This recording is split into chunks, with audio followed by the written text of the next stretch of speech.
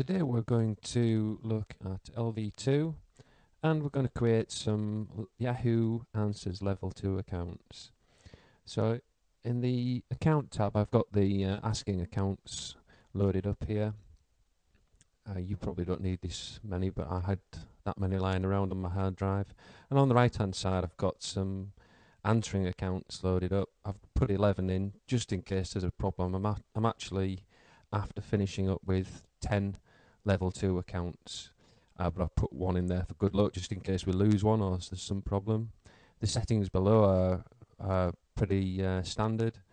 I've reduced the timeout time to 60. I've got my proxies loaded into Proxy Manager. There's a separate video tutorial for using Proxy Manager. You do need proxies for this to work well. And interval time is 1 second. It doesn't need to be any longer than that because the browser will be getting a new proxy every time it does something different, courtesy of Proxy Manager.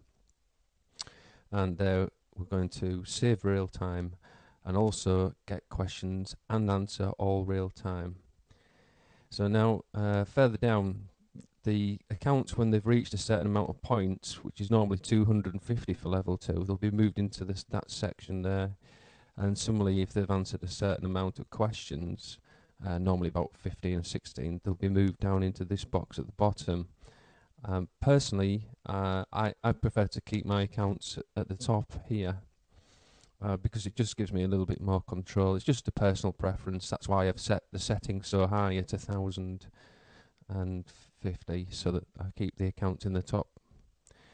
Now looking at the questions, here are the, if you've got LV2, the light version, you need to write your own questions, and you can write them using the recognized spin tags, which many spinners use. So here we've got a title, what is the best way to lose weight?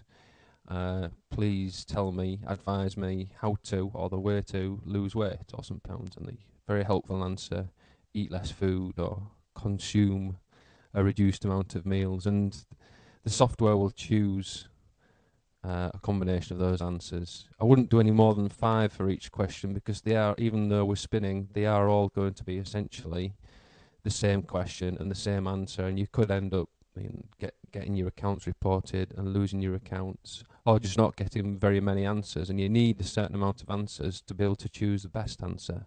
So I would say no more than 5 for each question that you've written.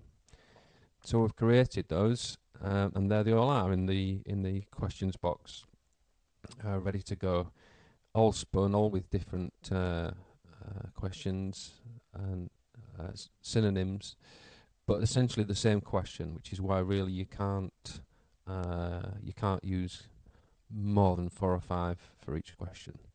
So if you're going for 10, you need to maybe write about 30 or 40 questions and spin about 4 or 5 of them. So let's get rid of those now by pressing the clear button. We're going to use the elite version to get questions, so that's the auto get questions button. We're trying to get about 15 questions and a few more answered for the accounts that we've got, just to make sure we get 250 points. So I'll put 200 in there. The timeout, that doesn't need to be that long. I'll drop it to 60. We'll get a random answer, that's fine. And all I need to do is click go. And once I've clicked go, the software is then going to go to Yahoo Answers and use our very clever algorithm to get the amount of questions that we've entered. And you're always going to get different questions and answers each time. So you just saw there the proxy login that LV2 is getting from Proxy Manager. It's now searching the questions. It's using our algorithm to get a different set of questions and answers each time you use it. And there's the first question appearing. They will carry on appearing in the box there as LV2 gets the questions and answers. So once we've got a few there, we can start to answer. You can do them separately, post all the questions first, then answer them first, and then select the best answer. which is quite handy if you haven't got many proxies. But really, I just do the whole lot all at the same time. You can see we've got 7 questions there now. Best answer, I'm putting to start looking for the best answer after about 300 minutes, 5 hours. We don't want it checking for best answer too quickly because it just slows up the asking and answering process. So there we are. I'm in debug mode, which means we can see the browser when we go. And I'm going to post questions and answer and select the best answer all as part of one process. So there we've got started. The browser will open in a minute and it'll start posting the questions as the browser opening. And what I'm going to do is pause the video and we'll see. We'll come back later when it's posted a few questions and answered a few.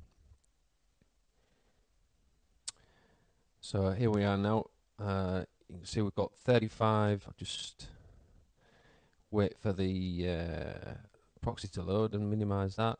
We've got 35 questions there. We've answered 85 and we've already chosen 36 as best answer.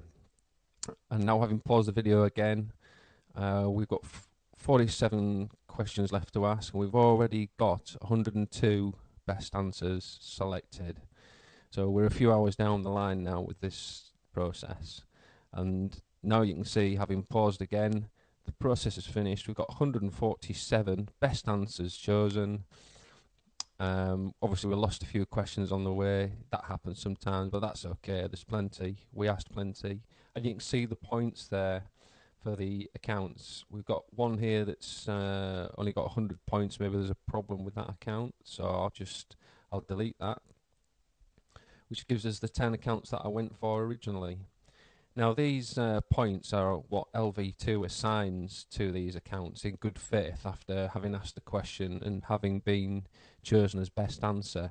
They're not necessarily the real points, because in the real world sometimes some questions get deleted. So I think it's best just to actually go into these accounts and check the points. It's only a 10-minute job, and you can see it's answered they've all answered lots of questions. They should have lots of points, but I just think it's worth checking the points. And it's a similar procedure, just goes in, checks the points, and then we'll come back when it's done them all. There it is, finished. That took about 10 minutes. I'll just click OK to that. And you can see the point. These are the real points having logged into the accounts. They're all way over level 2 requirements and ready to go.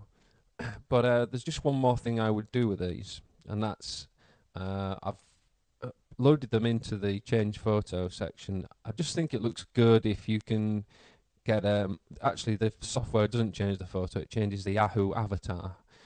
It just makes the account look more realistic, more believable, more credible, and it's less likely to get your accounts banned when you're posting clickable URLs all over the place.